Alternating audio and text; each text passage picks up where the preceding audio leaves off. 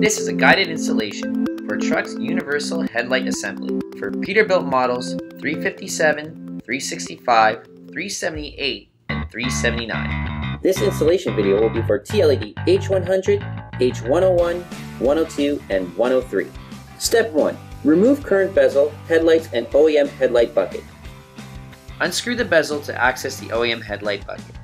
Drilling may be required to remove the OEM headlight bucket due to corroded screws. Once the OEM headlight bucket is removed, unplug the current headlights wiring from the truck. Due to corrosion, it is common for the screws holding the OEM headlight bucket in the housing to break off. Should this occur, you will either need to use a screw extractor or drill the old screws and rethread the holes with a tap. Should this problem occur, Trux recommends seeking professional services to drill and rethread the housing holes for a safe and secure installation of your new Trux Universal Headlight Assembly. Step 2. Detach the headlight visor from the headlight assembly. Unscrew the headlight visor from the headlight assembly and place the screws in a secured area. Step 3. Wiring the headlight assembly. Test the wire connections by plugging the Trux headlight assembly connectors into the headlight plugs. The clear amber lights can function as a marker or turn signal.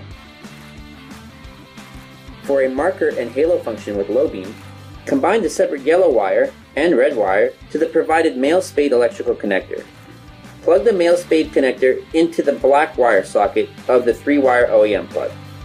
For a halo and turn signal function with low beam, daisy chain the yellow wire to a turn signal light.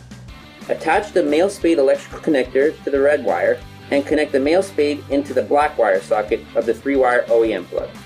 Step 4. Adjust the headlight beams. The headlight beam can be adjusted with the provided 532 socket driver. Adjust the pins clockwise or counterclockwise. Step 5. Mount the headlight assembly. Once you configured the wiring, tested the functions, and adjusted the beam, position the Trux headlight assembly to the Peterbilt headlight housing holes. Once positioned, screw the new flat screws into the 8 screw holes located above and below the Trux headlight assembly. Step 6. Attach the headlight visor. Align the headlight visor to the front of the headlight assembly and use the provided screws to tighten the visor into place.